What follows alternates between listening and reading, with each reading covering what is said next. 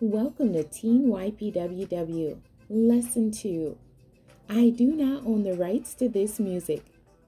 The topic is the promise of blessing. Our lesson text is coming out of Deuteronomy chapter 1, verses 1 through 11, and Ezekiel chapter 34, verse 26. The memory verse for today's lesson. For the Lord thy God blesseth thee, as he promised thee, and thou shalt lend unto many nations, but thou shalt not borrow. And thou shalt reign over many nations, but they shall not reign over thee. And that's Deuteronomy chapter 15, verse 6. Our lesson text, Deuteronomy chapter 1, verses 1 through 11. These be the words which Moses spake unto all Israel on this side Jordan, in the wilderness, in the plain over against the Red Sea, between Paran and Tophel and Laban, and Hazeroth and Dizahab.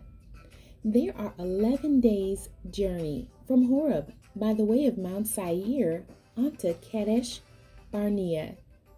And it came to pass in the 40th year, in the 11th month, on the first day of the month, that Moses spake unto the children of Israel, according unto all that the Lord had given him in commandment unto them, after he had slain Sihon, the king of the Amorites, which dwelt in Heshbon, and Og, the king of Bashan, which dwelt at Ashtaroth in Edrei.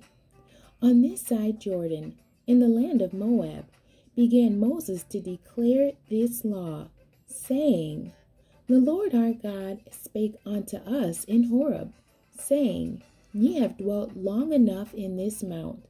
Turn you and take your journey, and go to the mount of the Amorites, and unto all the places nigh thereunto, in the plain, in the hills, and in the vale, and in the south, and by the seaside, to the land of the Canaanites, and unto Lebanon, unto the great river, the river Euphrates. Behold, I have set the land before you. Go in and possess the land, which the Lord sware unto your fathers, Abraham, Isaac, and Jacob, to give unto them and to their seed after them.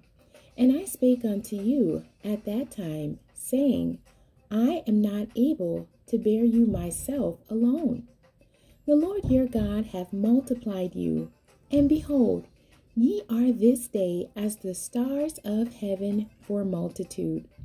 The Lord God of your fathers make you 1,000 times so many more as ye are, and bless you, as he hath promised you. Ezekiel chapter 34, verse 26. And I will make them and the places round about my hill a blessing, and I will cause the shower to come down in his season. There shall be showers of blessing. The key for today's lesson, what God has promised. Today's focus. The focus of this lesson is to drive home the point that God has promised to bless you. What's up? Wow, you are blessed. But can you imagine being blessed 1,000 times more than you are right now? The key phrase in Deuteronomy chapter 1, verse 11 is bless you, as he hath promised you. Whether you realize it or not, God has promised to bless you. He wants to bless you so much that he has promised to do it. God has promised to make you a blessing. He has promised to send showers of blessing. Have you experienced some type of drought in your life? Has anything of value dried up? If so, you need a blessing. The good news is that God has promised to send you showers of blessing.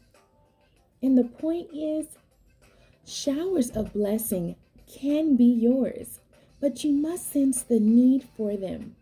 You must desire them. You must ask for them. However, you must ask for them in faith.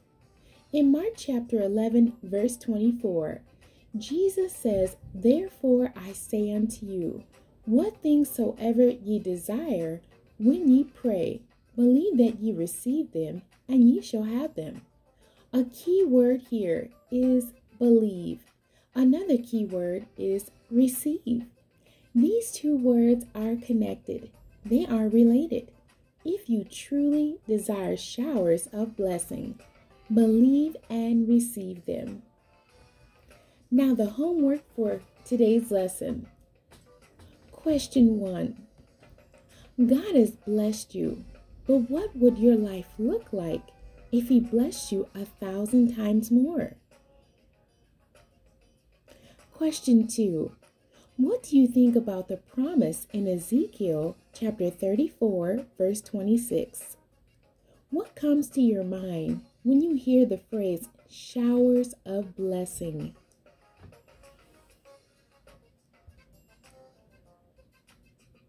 Question 3. Read Galatians chapter 3, verses 14, 16, and 26. What does it personally mean to you to be the seed of Abraham and an heir according to the promise? That is the end of our lesson. Continue to study. God bless you, and thank you for joining me today.